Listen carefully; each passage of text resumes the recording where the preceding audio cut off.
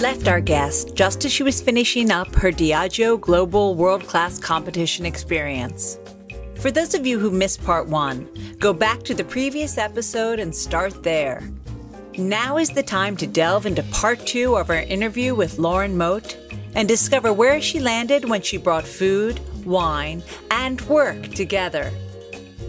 I'm Susan Schwartz, your drinking companion, and this is Lush Life Podcast. Every week, we are inspired to live life one cocktail at a time by everyone in this industry. Now that you know a little bit more about Lauren, it's time to find out how everything she learned along the way led her to launch her award-winning, internationally renowned bitters company, Bittered Sling, and what being the first Diageo world-class global Cocktailian really means. Before we begin, you can find links on how to donate to some of your favorite bars or have cocktails delivered right to your door during this rough time on the homepage of my website, alushlifemanual.com. Now, let's commence with part 2. Now, we talked a little bit about now world class. Let's go back to, of course, one of your babies, I guess, Bittered Sling, your bitters company. Oh, this one right here? Of course, yes.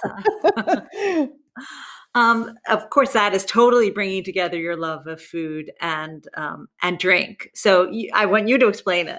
Tell me how it was born. Yeah, it's kind of a cool process because when I realized that I probably was not going to work in a kitchen, but I would surround myself with really great chefs and great professionals in the industry, part of running the best beverage program in a great restaurant is having the best ingredients to work with. And in Vancouver at the time, because I moved from Toronto to Vancouver in 2007. And at the time, Vancouver was the national hotspot for sort of the farm to table movement, started by, anyone from John Bishop to a host of other amazing chefs. And so it was really like in its prime at the moment. And so every chef that you would end up meeting in Vancouver was connected in some way to nature and connected to where their food was coming from and where the ingredients were coming from in a way that I'd never experienced before. And it was the first time I'd seen on a menu where farms were highlighted. This pork, it's not just pork chop, it's Sloping Hills Farm pork chop, So it was the way of bringing farmers and purveyors and the people that are part of the supply chain in food into the forefront. But we weren't really doing the same thing in the beverage world. And so in Vancouver, there were a handful of bartenders that were really understood the language and the concept of culinary in the same way that a chef did, and working together to build those relationships and those concepts together was, I think, paramount for me at the time, and paramount for a lot of guests and diners that would come in and eat and drink at our establishments. So we didn't have the same ingredients to make classic cocktails as our neighbors to the south. And in the US, they had everything, and they had everything for half the price. So when it came to liqueurs and vermouths and some of the base material, they had everything. They could make very affordable cocktails. Anything that we could get in Canada, we would pay almost double the price because of duties and taxes. And it's so crazy. It sounds so crazy to me. Yeah, you could go to Zigzag Cafe where Murray Stenson and Eric Hennigan were bartending in Seattle, and you could have a couple hours away. Yeah, and you could have a Negroni using like basic ingredients like, gin and Campari, whatever. You had that flavor profile. But then with any vermouth that you wanted, we were like, oh, we have Cinzano in Canada. We have Martini Rosso in Canada. Like there wasn't anything else. Right. But you go there and you have your pick of 15, 20, 25 different things to change your very simple drink, your 3 ingredient drink, for like $8. Yeah. $8 Canadian. That's like with the conversion. And then in Canada, we had, you can have the same thing made with, gin X Campari and, stock vermouth or whatever. And it would be $14 Canadian, So it was a really hard and also really informed time to bartend in Canada. And of course in Toronto, A lot of what I was doing at Le Select was a good example of what the rest of the city was doing as well. We had like a great aperitif culture in restaurants. So people would come in, they'd have a beer, they'd have like a chilled lillet, they'd have a gin and tonic. And then maybe they'd have a brandy at dessert or a specialty coffee. Like, when was the last time you had a specialty coffee other than Irish coffee? So it was still focused on sort of that sort of style of beverage culture. Whereas in Vancouver, it was the bartenders are doing exactly what the chefs are doing. So I know this is a really long answer to your question, but I think it's important to set the context of what we're going through. And when we talk about bitters, okay, so we couldn't get vermouth. We couldn't get certain liqueurs. I remember when maraschino liqueur finally became available in British Columbia, you could only buy it in a 6-pack. It was $27 a bottle Canadian for 500 mils, and you could only buy the 6-pack, and it would take 2 weeks to come in because it was a spec product. So if we wanted to make a Martinez, or if we wanted to make anything that required maraschino liqueur, like Brooklyn, whatever, we had to order in this case of stuff that we would use by the quarter ounce. And you weren't allowed to break the case and share it with another licensee or another restaurant. So it was really challenging. So that is part of why bartenders in Vancouver started making all of their own products, is because, you know, if Cointreau is too expensive to buy, do we have the resources to like peel oranges and get some make your own base spirit and make our own Curacao? It's not going to have like that fundamental terroir character as Cointreau will have from Loire Valley, but at least we can make something that helps us make a sidecar or helps us, you know, do something. Right. And that's a really broad example, but we went through that with every category. You know, even with gins, we only had certain amount available. We had a certain number of like rums available or tequila or whatever. Mezcal, we didn't have any. You know, we didn't have any in Canada for the longest time. That wasn't that long ago. You know, that was 13 years ago. So, so bitters became one of the things that we focused on, because if I look at the quintessential ingredients that really define what a cocktail is, if we look at, you know, the 1806 script from May 13th, and we talk about World Cocktail Day, and we talk about the first time the cocktail appeared in print, it was vulgarly described as a bittered sling, a combination of bitter spirits, water, and sugar. And at the time, there were only a few people that knew that that text was available. That was before the times of like, you know, David Wondrich, and before the times of everyone sort of pushing all that information out there and making it readily available for everyone.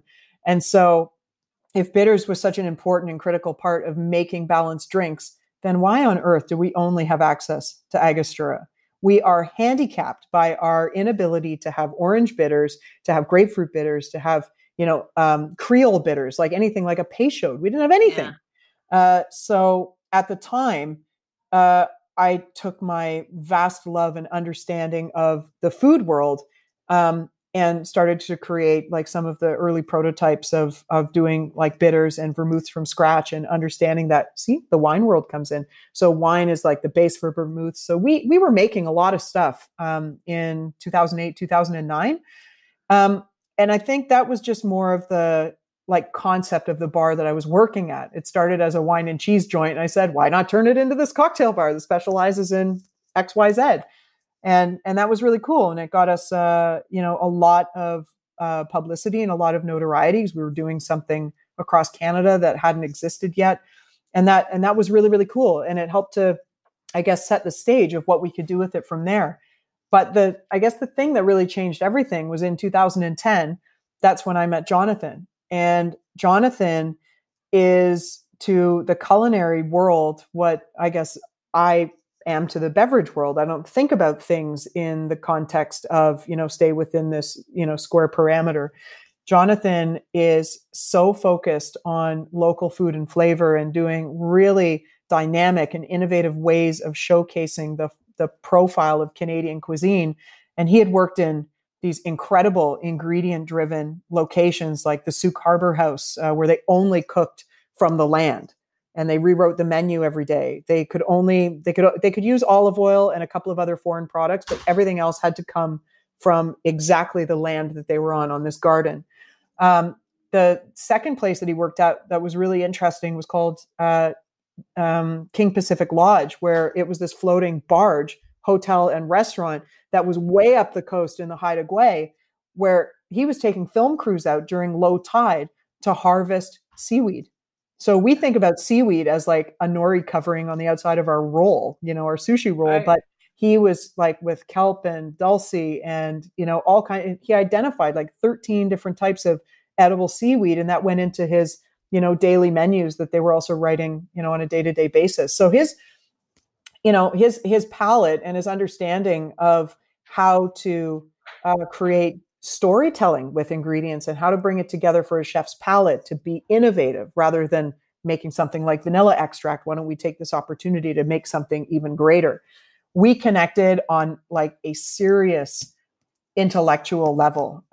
He was talking about flavor and he was happy. That's the other thing too. Like sometimes chefs are like, within the intensity of their creativity lies the underpinning of their emotional problems, and some bartenders have that too. And so for me, it was like, okay, I'm really excited about these flavors, but I also don't know what to do when you start crying. Like, what do I do?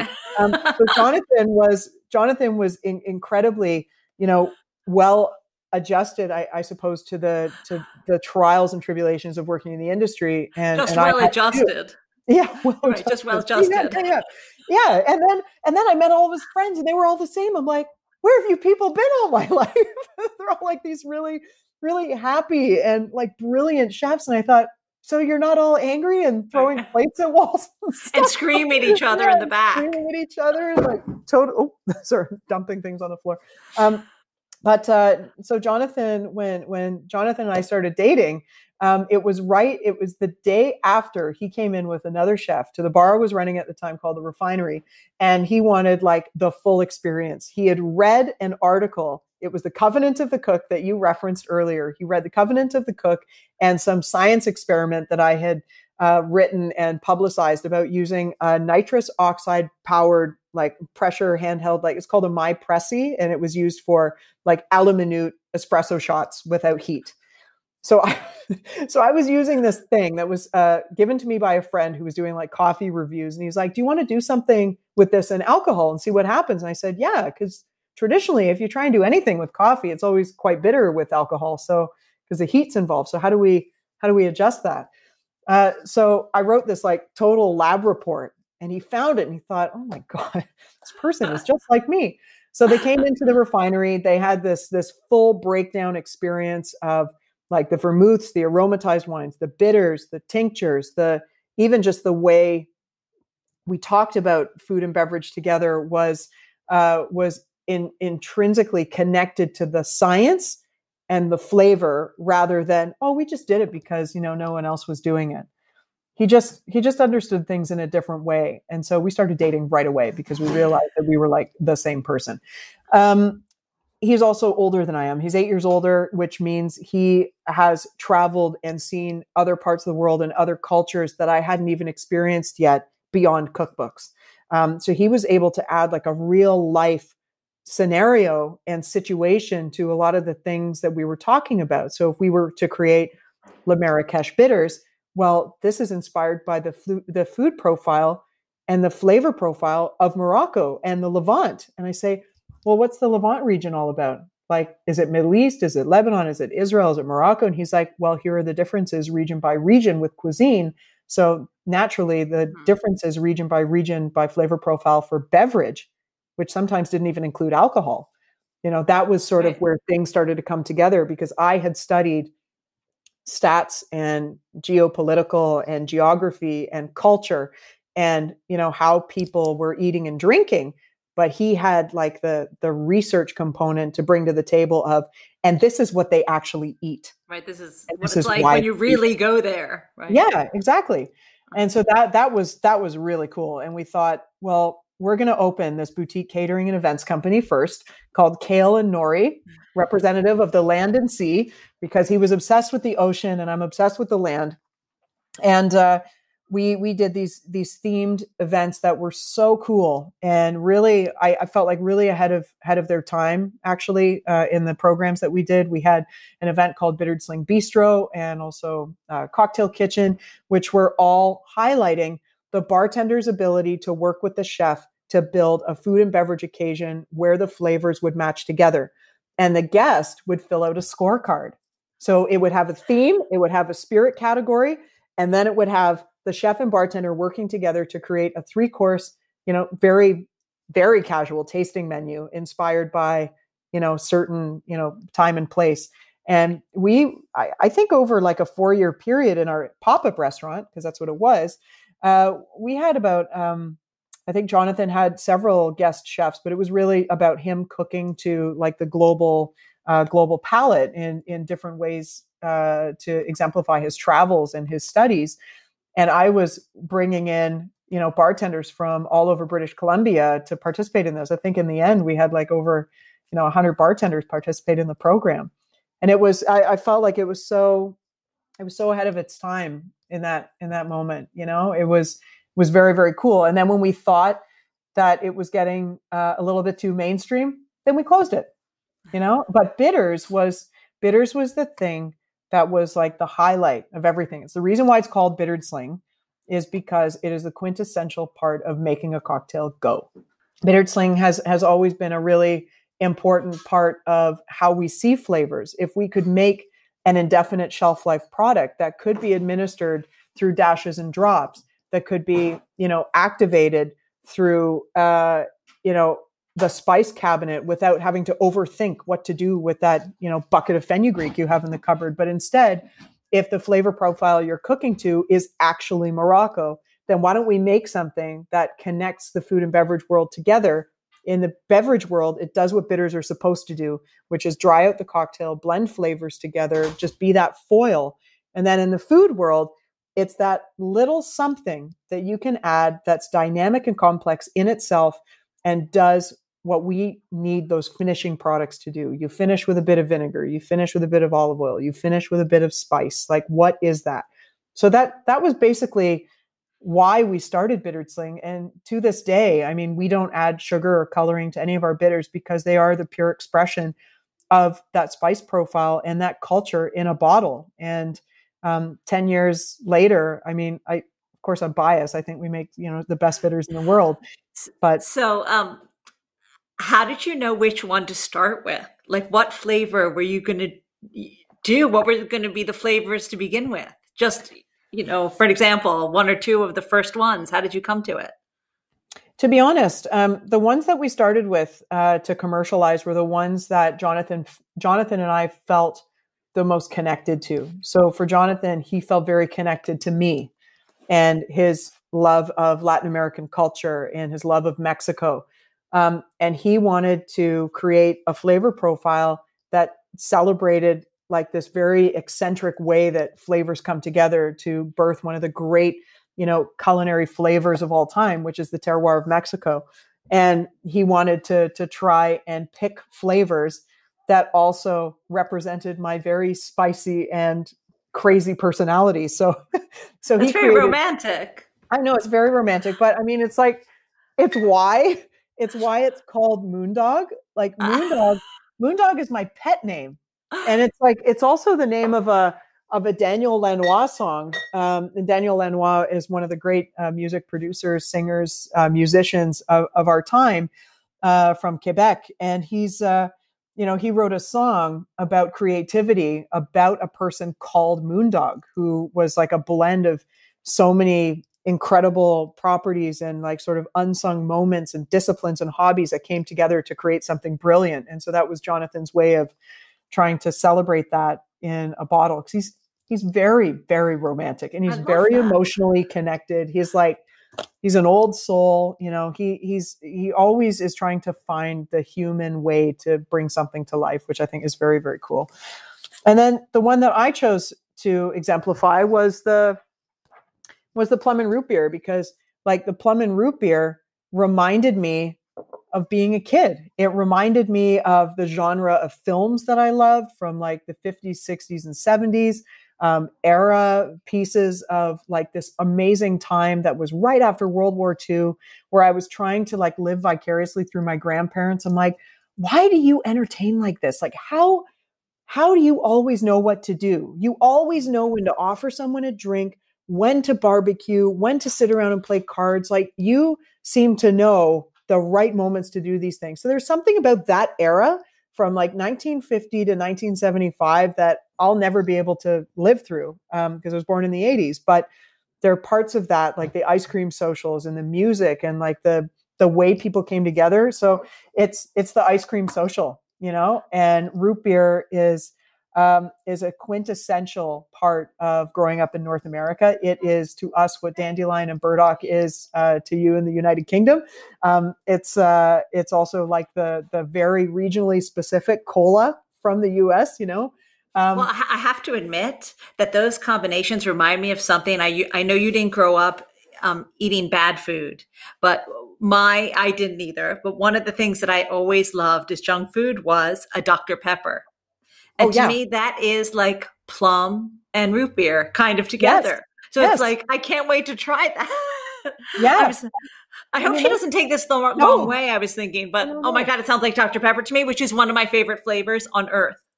So, and I'm so happy you said that, because if I could line up my favorite soda pops of all time, it would be Coca-Cola, not Pepsi, but Coca-Cola, root beer, me too, cream soda, Dr. Pepper, cherry Coke. Black cherry. I love cherry Coke. Me too. But all of those, like the flavor profiles are really similar. Like, there's some distinctive differences. But what a lot of people don't realize about the mass production of those sodas now is that there are elements of it that sort of take us back to a time and place, like in another country, but that's all but lost now. This is part of like flavor profiles that are connected really to North America and nowhere else. So we thought we would take like the love of root beer and the love of connecting back to your childhood and make it about where those spices are coming from. So we're very forthcoming with how we make plum and root beer. The plums are used to add subtle sweetness and texture to an otherwise very, very bitter bitters, because everything that's in here comes from Asia. Like sarsaparilla is coming from Asia, and sarsaparilla and sassafras are what make that quintessential flavor of root beer. But there's also wintergreen, and there's spearmint, and there's teas, and there's the bitter barks and roots. Like, there's so many things that go into making root beer something that is usable without sugar. Right. And that's what this is. And so when you end up using this with bourbon or with rum, or even by itself, you dump it on ice cream, you pair it with like green cardamom, like whatever it is, somehow, if you are a fan of root beer, this bitters will work for everything, because it's just really interesting. But those were the first two, and after that, we'd see the beginning of orange and juniper, and then grapefruit and hops, like adding the rest of the repertoire that would be really important flavor profiles to make proper classic drinks if you didn't have access to the standard ingredients, or if you wanted to take the classic recipes and adjust them to create new volumes, or to create new contemporary twists, or whatever that might be. The Kensington aromatic bitters were, the big sort of aromatic bitters that we created in 2012. That would be the optional item to use wherever aromatic bitters is called for, and has a very different flavor profile. It has less to do with the flavor profile of the West Indies and the northern part of South America, and more to do with the origin story of where the spices come from, which again is from Asia. We felt like, in the studies over the years, understanding the amount of misinformation and how much people don't know about where spices and botanicals come from, we thought these were really great moments and opportunities to educate. And that's also why our bitters have strange names. Like Moondog is a strange name. It's memorable, but we put Latin on it, so it's Latin inspired. But you feel like there's there's this hook to learn more. Like, why is it called Moondog? Well, it's a story of creativity. Plum and root beer. Well, what do we do about that? Well, the root beer spices are nostalgic, but they come from place X. Mm-hmm. And this is a very global flavor. You know, I'm just looking up on my back bar here. Malagasy chocolate is the celebration of Madagascar cacao and how different it is from cacao coming from anywhere else in the world. And we build a flavor profile to celebrate that. So it's over the last 8 to 10 years has been a really amazing journey with Bittered Sling, because the flavors, while they have always remained the same, they have evolved. They have evolved to go based on the way people's palates have changed and the way that people are looking at drinks, whether it's no and low or it's standard proof or whatever it is. It's cooking, it's milkshake, it's iced coffee, it's whatever it is. Like Bittered Sling is essentially a very delicious holistic extract. Is really what it is. It's, you can buy some of these things at like Whole Foods or like Waitrose or any, Holland and Barrett, they've got these, great holistic tinctures that are like, ooh, take this, with these whole botanicals and whatever, and you taste it. And it's like, but couldn't you make something delicious? Yeah. I mean, and there's glycerin and there's sugar, there's all kinds of things. But I think that's what makes Bittered Sling so special, is that we come at the flavor profile and we come at the product from the perspective of eating and drinking, and from the perspective of don't put anything in your body that you wouldn't suggest to other people. Don't eat something for the sake of you're hungry, but eat something because it's delicious and it's part of that pleasurable moment. It's the same with beverage, and Bittered Sling plays a really critical role in that. Absolutely. Now, I'm looking at your back bar behind you, but that back bar is no longer in Canada. It's in Amsterdam. Yeah. So when we started this, you were in Canada, and now you're in Amsterdam. What sent you to live in Europe? Well, I have a European background in my family, so I have been threatening my mother since I was 16 that, Mom, one day I'm going to move to England. She says, okay, and I thought that was cool. I didn't think that we'd ever get here, to be honest. I love the history of places, and I've traveled all through my childhood throughout Canada, throughout the US.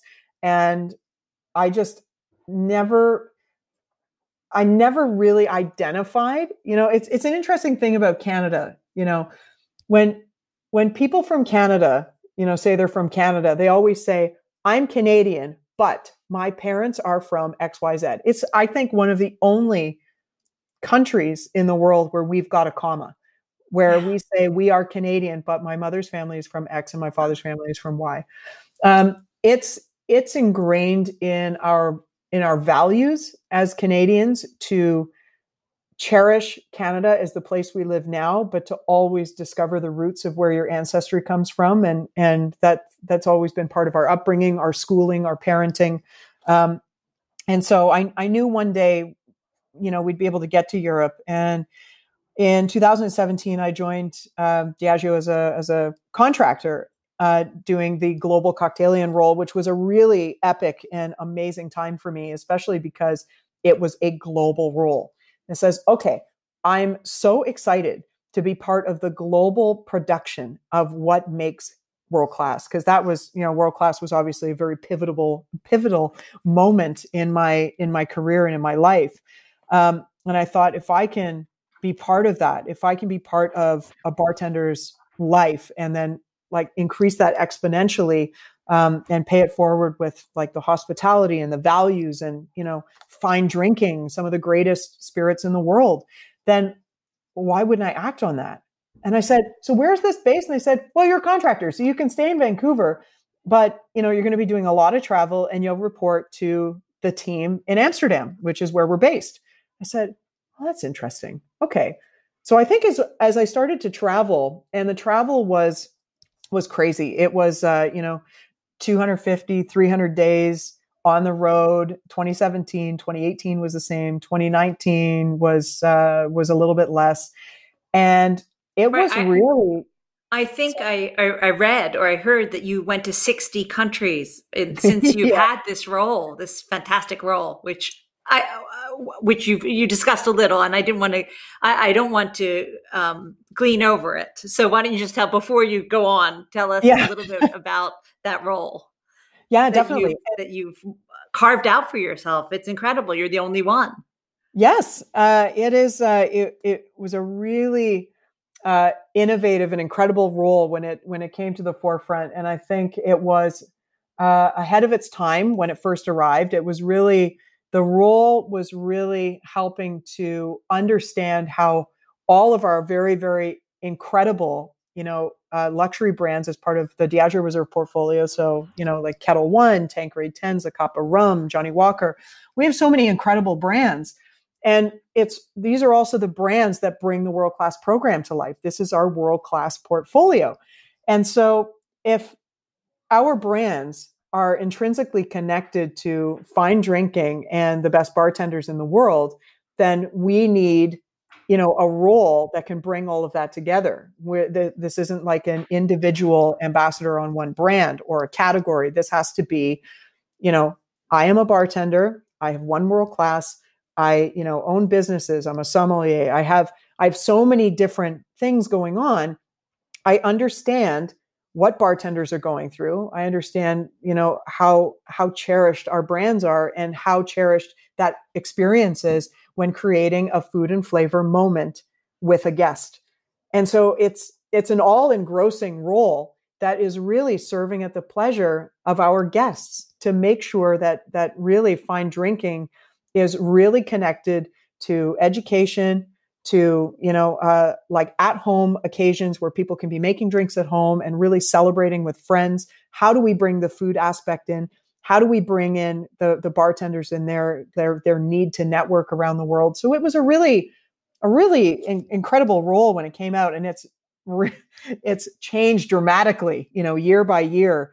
It's still the same role. It's the global Cocktailian. It's the global ambassador for world class, and it's also, helping to activate and also educate across all of the brands in our portfolio and malts and Johnny Walker. Like it's just so much. So I think with this very broad palette of colors to paint with, has really opened the door in a lot of ways to become a more aspirational moment for our reserve ambassadors around the world. There's 180 of them that we communicate on a daily basis through one form or another. They're all connected to world class. They're all connected to building programs in their cities, with their bars, with their bartenders, and taking a leap of faith, a very calculated leap of faith, to build a role that could represent every front-facing program that we have into one bucket was really incredible, because you started to see the ambassadors around the world. They weren't just wearing a Tanqueray hat anymore. They weren't just wearing a Johnny Walker hat. They were all of a sudden Diageo and world-class ambassadors that were focused on the same things that I am, but on a local level. And that was something that took 2 or 3 years to build, and something that I am so proud of. And I can't believe how incredible the response has been, and how incredible it is that I'm learning so much from the individual markets. And a lot of that, you have to travel to those places to really immerse yourself in those moments and be with them and go to their favorite bars and teach seminars with them and understand the bartenders and the consumers, who's coming to these bars, to understand the full scope of why Bangalore in India is drastically different than Bangkok, and drastically different than Medellin in Colombia, and drastically different than New York, and drastically different than Toronto. It's just, it's hard to put into words if you haven't been there and you haven't experienced it. So it's, and part of my job description, my very, 1 or 2 sentences when I first started, and I was trying to wrap my head around it. I'm like, what does this mean? It's like, world class is the program that aims to develop bartenders to stand on the same respectable platform, shoulder to shoulder, with the best chefs in the world. Full stop. Using the Diageo Reserve portfolio to bring the food and flavor to life, the best spirits, the affordable, the accessible, the luxury line of Diageo with great heritage and craftsmanship. Like, this is how we bring this global industry to life. And I was like, this is incredible.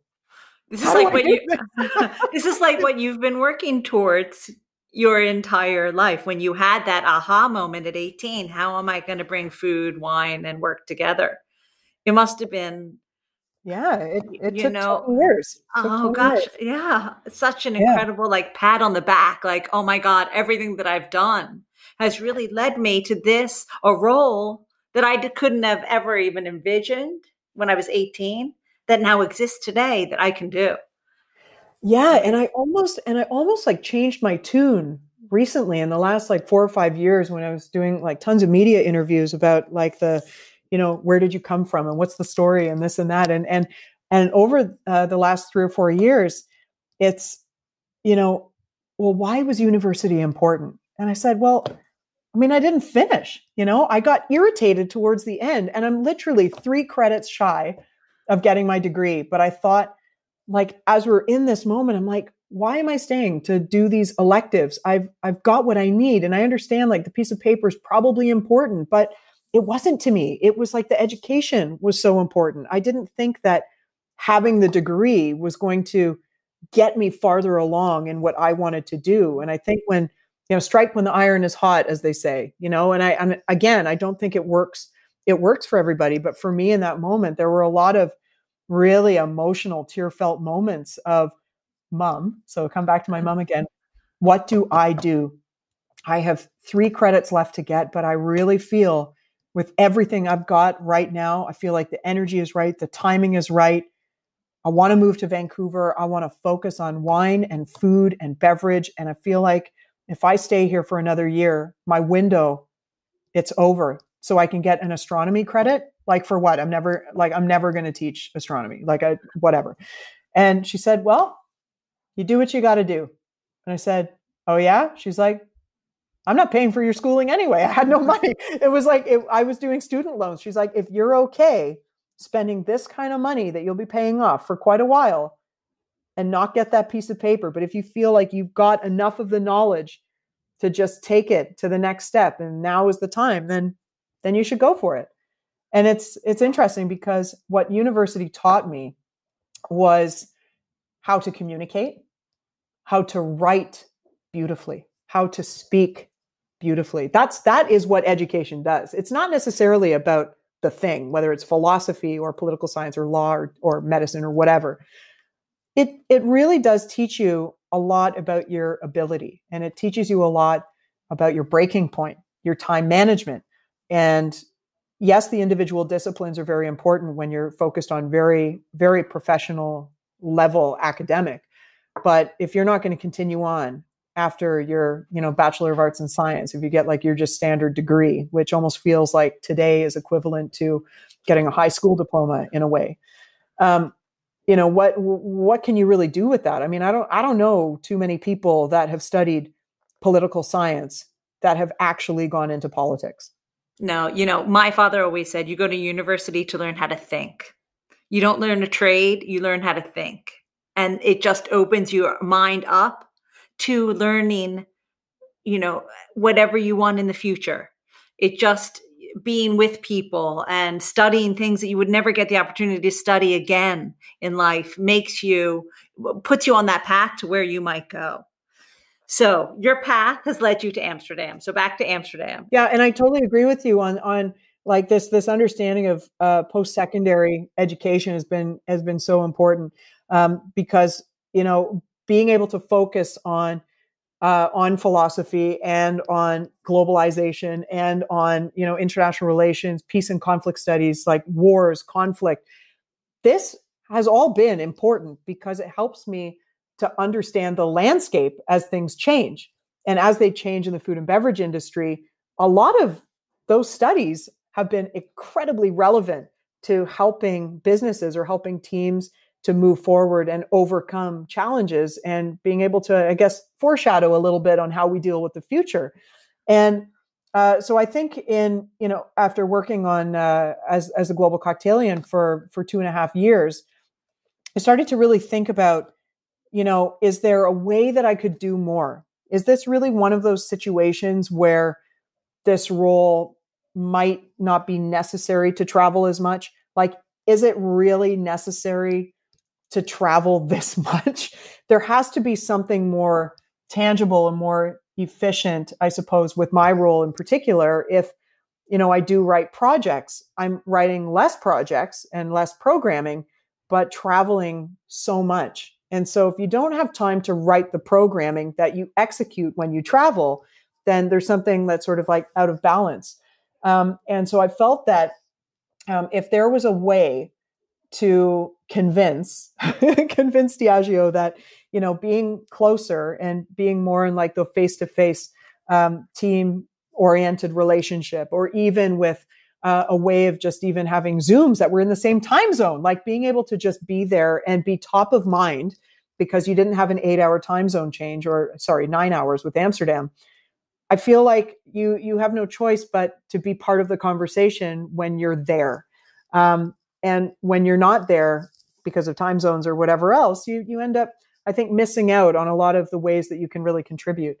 And so I pitched them the idea. I said, so what do you think if I move to Amsterdam? And they said, well, you've been talking about it for 2 years, so maybe you should actually do it. And I said, oh yeah, so I can just do it? And they said, well, why don't you just do it? I mean, like, you're the one doing it.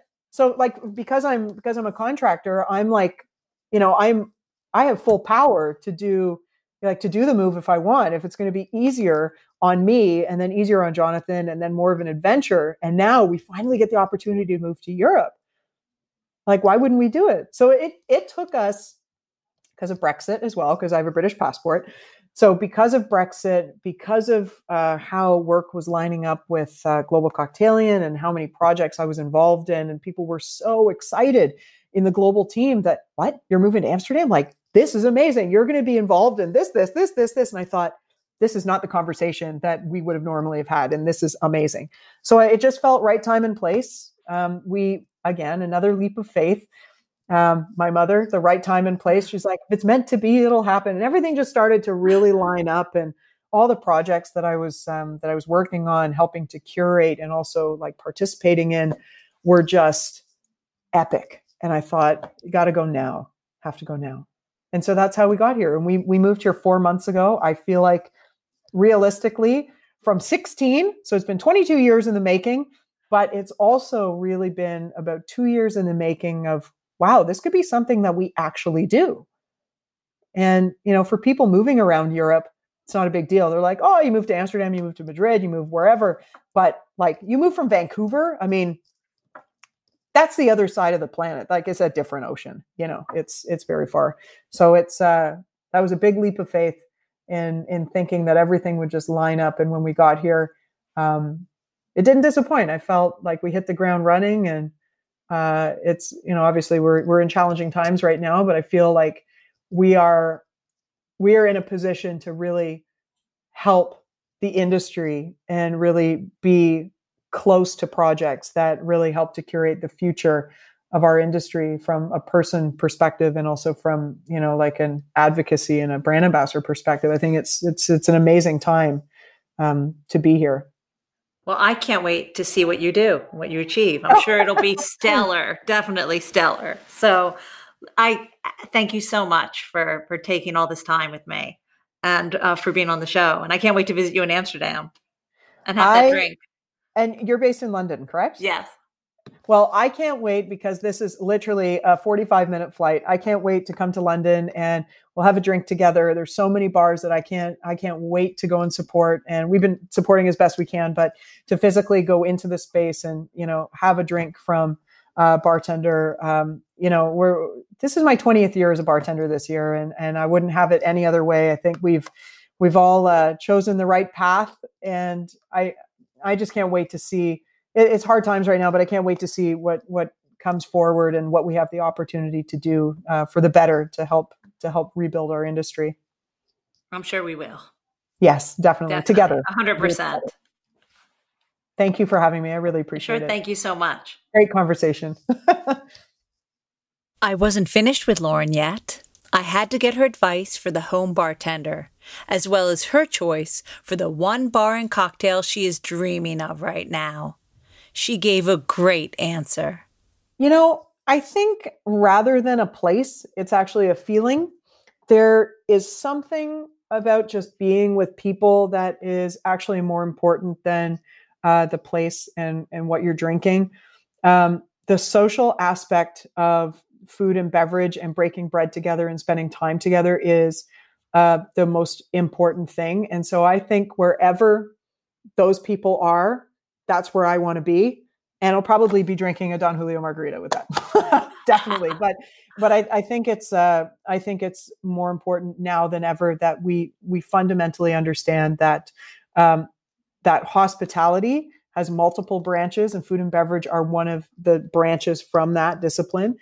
And that being with people and investing in bars and bartenders and businesses and the planet, all of these things together is what makes the richer experience. And, I can't wait to go to Italy, to be honest. I can't wait to go back to Mexico. I can't wait to go back to a lot of the places where I have, my fondest memories, but I'll go wherever the people are, wherever they're happy. I know I've got, thousands of bar stools waiting for me around the world whenever that day comes.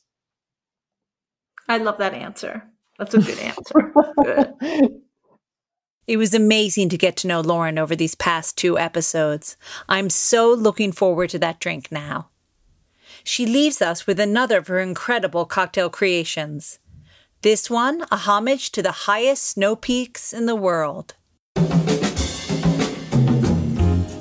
Our cocktail of the week is the third pole, referring to the Himalayas being the 3rd largest body of snow on our planet after the Antarctic and Arctic areas. Add all of the following ingredients to a mixer: 1.5 ounces of bullet bourbon, 3/4 of an ounce of Chinar Amaro, 3/4 of an ounce of lemon juice, 1 ounce of Chaga chai tea syrup, and 2 dashes of Bittered Sling Kensington aromatic bitters. Add ice and shake, shake, shake. Then double strain over fresh cubes in a double rocks glass. Garnish with dehydrated lemon wheel on a wood pick standing up from the cocktail, which signifies the flag atop the mountain claiming your achievement. To make Lauren's Chaga chai tea syrup and learn more about the story of the cocktail, you'll have to go to lushlifemanual.com, where you'll also find this recipe, more recipes, and all the cocktails of the week, as well as links to all the ingredients.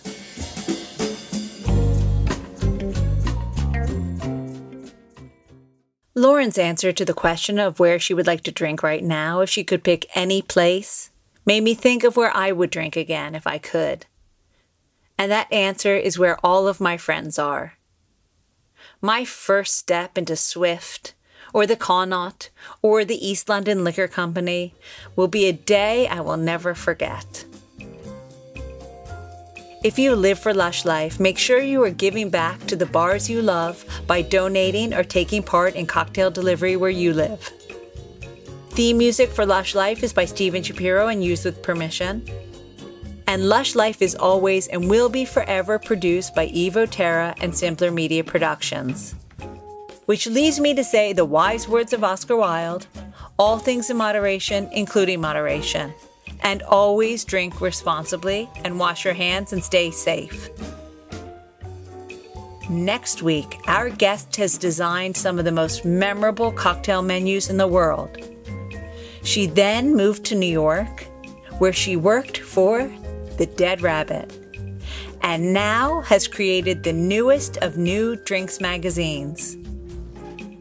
Until that time, bottoms up.